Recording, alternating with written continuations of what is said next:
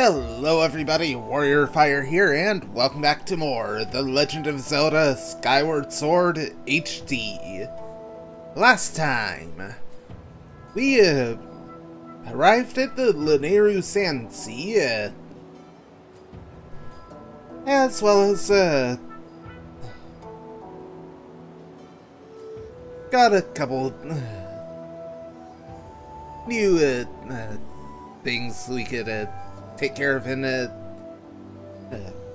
previous areas of Lanayru along the way. This time, we head down to the end of this pier. Got another robot. This one has a fancy looking hat. It seems to have a name. Oh! Let's just hit the time shift stone. There we go.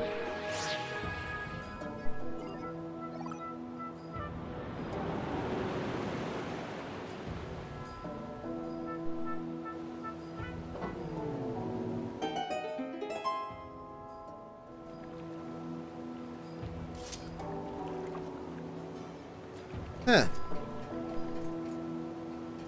Interesting. Who are you? Some human? Who am I, sir? I am the proudest skipper of the ship that protects Nehru's flame. Protector ship?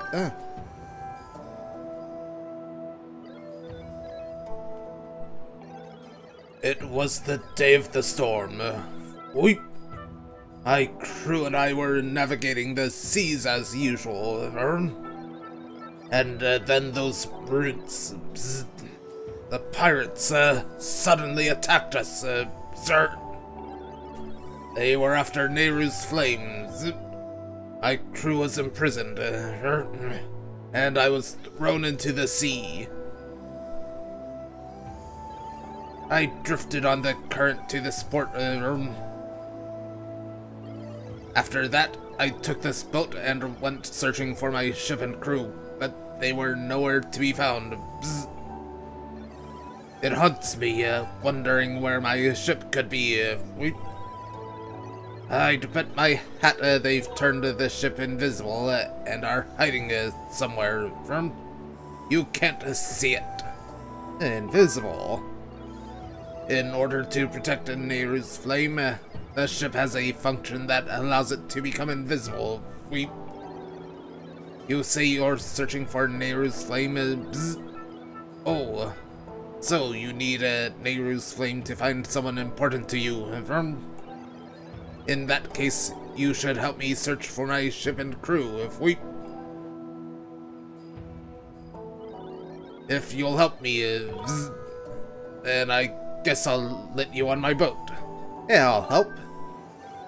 Really? Well, in that case, there's something weird about that map of yours, If you're going to navigate these treacherous waters, then you need a proper sea chart. There's a sea chart in my shack at Skipper's Retreat. So first, you need to get on this boat and set a course for Skipper's Retreat. Shall we shove off? Let's go. Alright, let's go.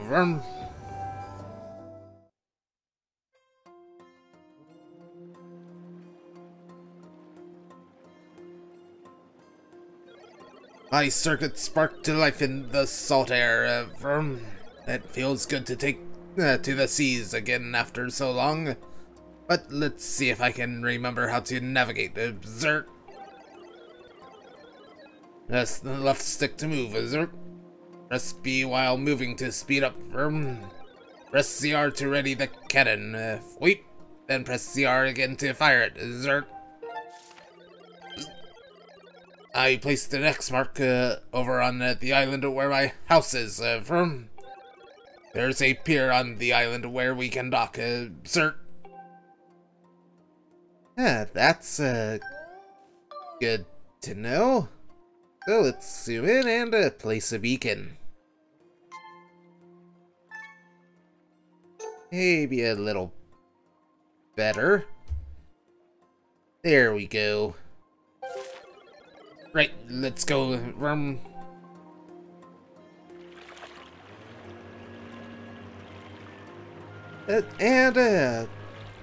The controls are pretty smooth.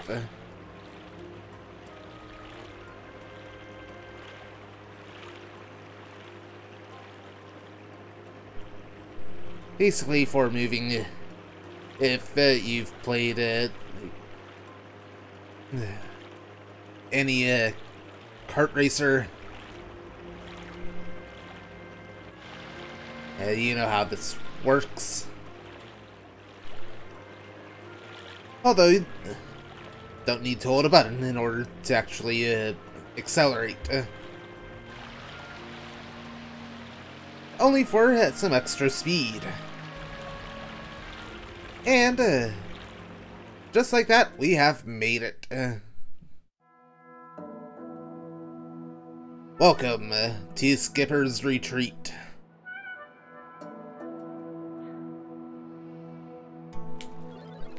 We've arrived. My shack is at the very top of the room. The sea chart we need is in my shack, sir. But you're the one who will have to go get it. There are more monsters about than before, so be careful. I can't wander far from the boat, so I'll just stay here. Right, and we are on our own. And another bird statue. How convenient.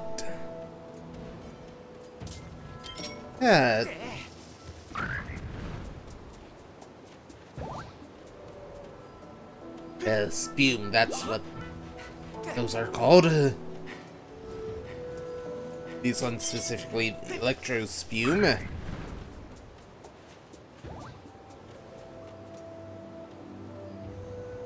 And, need some more claw shot action here. Regular Dekubabas.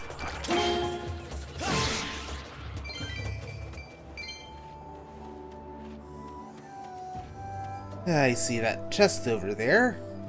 Also, you have this claw shot onto it, and used as a platform.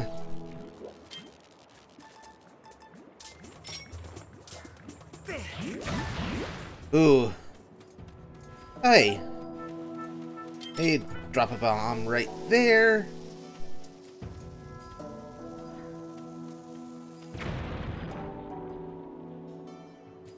Opens up a tunnel. Yeah, that bomb did some real damage to the spines of that cactus. Hey. Oh wow, that's a lot of choo-choos. And all gone.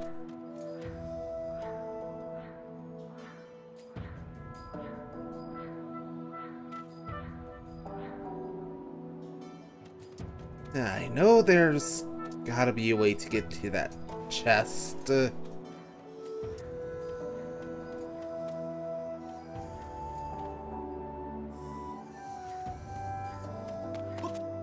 Nope, that's not it.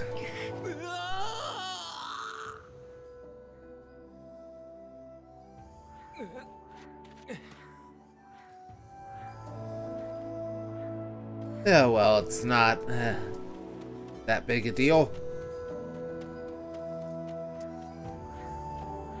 So we just gotta continue forward.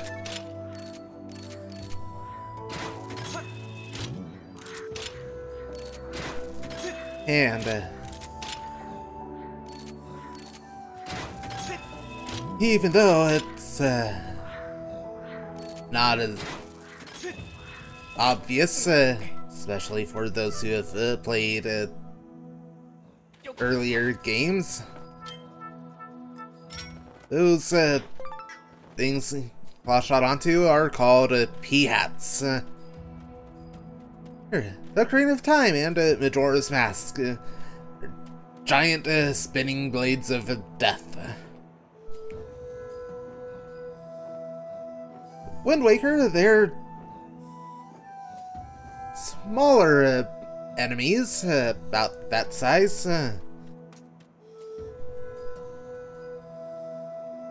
Look pretty much the same, although instead of flapping leaves at the top, they spin like a helicopter rotor. In Twilight Princess, they are exactly the same as they are in this one. Hey, right here, got another Moblin with a shield. Specifically, a metal shield Moblin. This Moblin has a sturdy iron shield. Only a few Moblins are capable of carrying a large, heavy shield of iron like this one. I calculate an 85% chance that you can climb over that large shield as if it were a wall. Yep. Just climb behind it. Ooh. Well, that I was not expecting.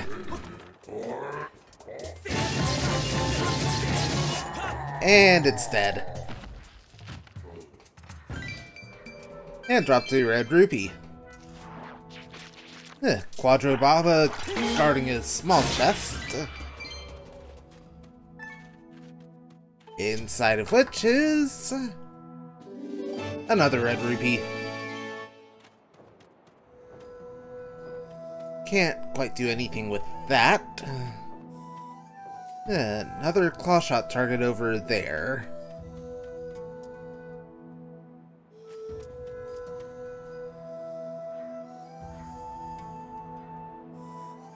And I think I see how to get that chest.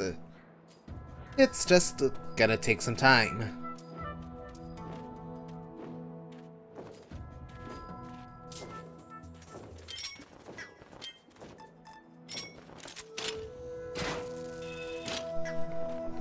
Well, nothing you can quite do with the Phoenix right there. Oh, now he can.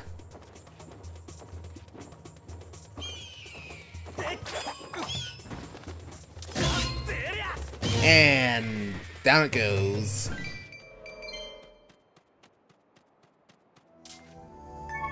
Here. And that's how to get info on the P-hat. At first glance, this looks like any other plant species.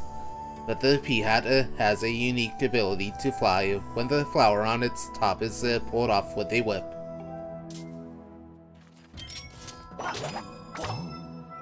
Yep. Just like that.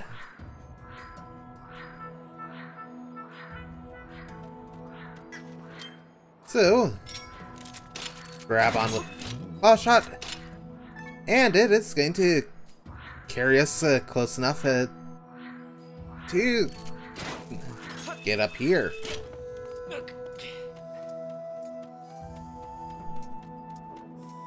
Good. Another dragonfly. Of course, still just as tricky to catch as ever.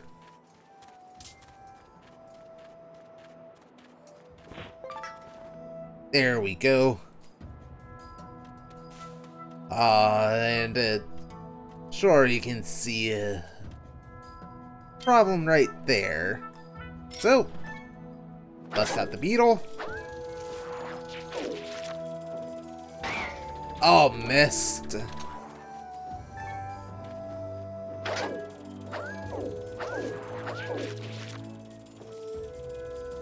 There we go. And this green rupee dropped.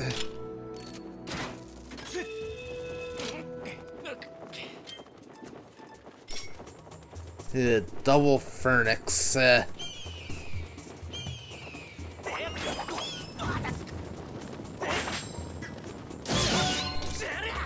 And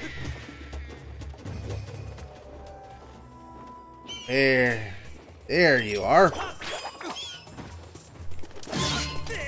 And yeah, two of them right here. Just how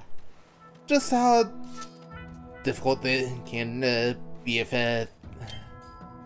don't deal with them immediately. Hey, next we've got this flying Piat. Have to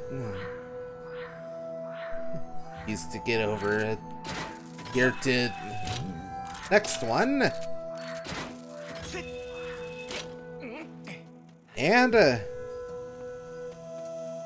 here we are at the top of the entire area. Head up here.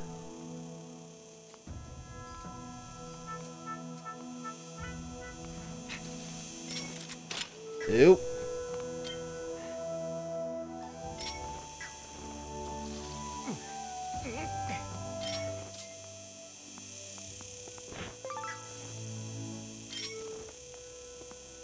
Wait, there's another one to get.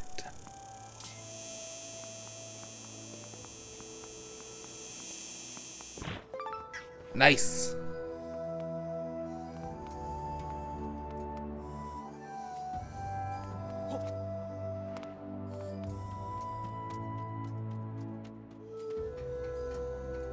Yeah, use this to go into a dive.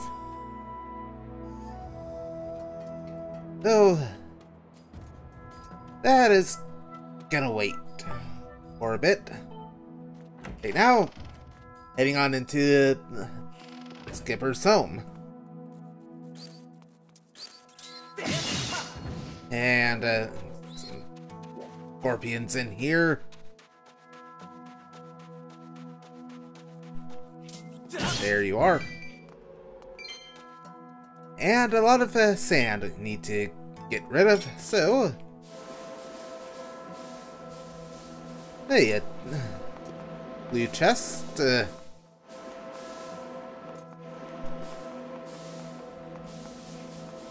Oh, pair of amber relics. Nothing in that pot.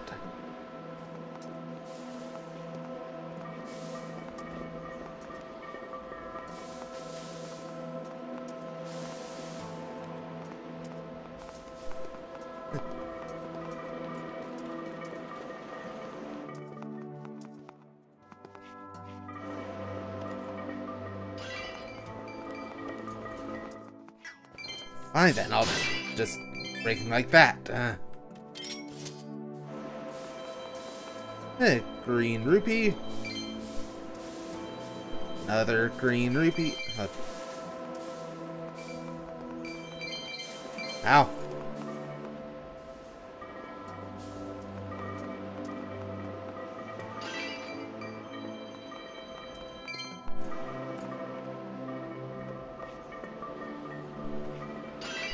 There we go. And another two hidden amber relics.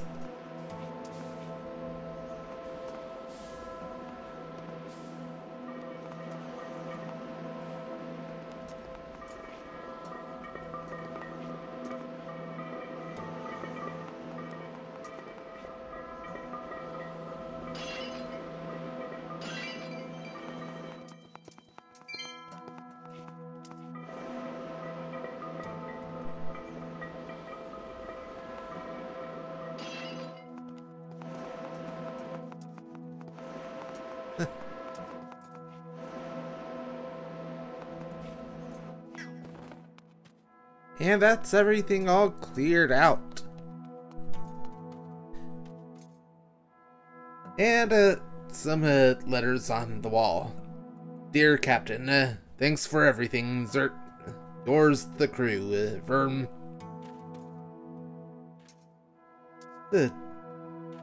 Dear Dad, good luck at work, Verm. I even had one from his son. Or daughter, or whatever it is. Really shouldn't open other people's cupboards without permission.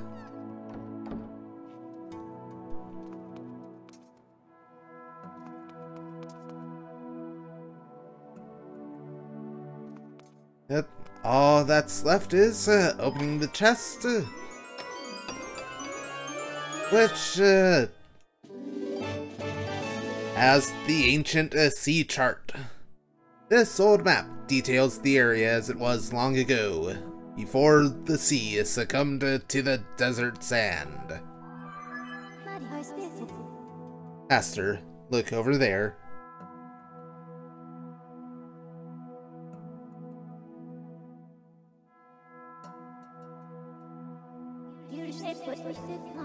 That is the ship containing Nehru's flame.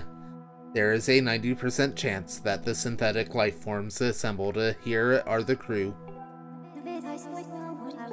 This image would indicate that the ship's captain spent many happy days among his many crew members.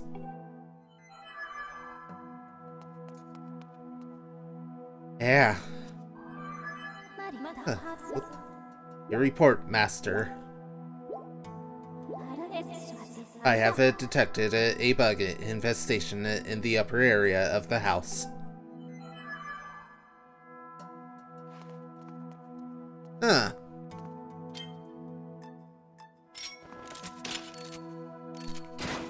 And even all shot up to there.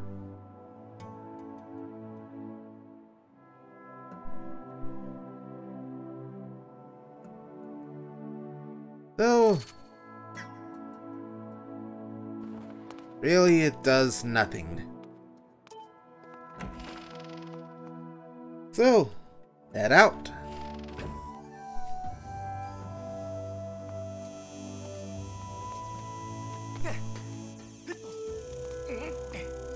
And yeah, the sand cicadas are back.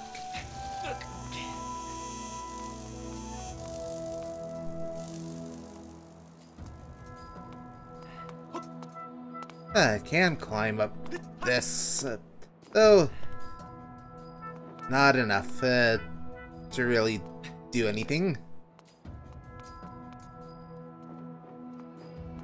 Now, we have a couple of ways to take to get down.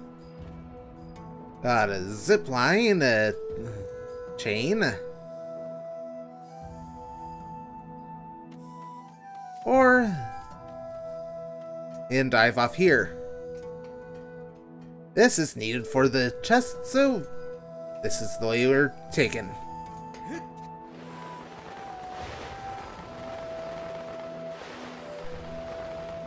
On, let's get it for the first time. And we're good. Inside the chest is a silver rupee. And from there, we can just claw shot over to this platform.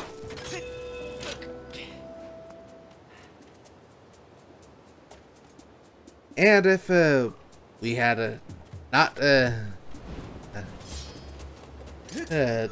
waited until now, we would have had to make that long climb back to the top once again. The dick spot I missed.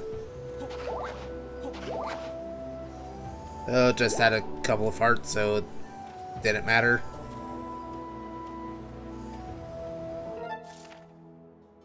Anyway, with the sea chart in hand, I think that's a pretty good place to go ahead and call it for today. Next time, we head back out onto the Linearu Sand Sea as we continue our search for the ship protecting Nehru's flame.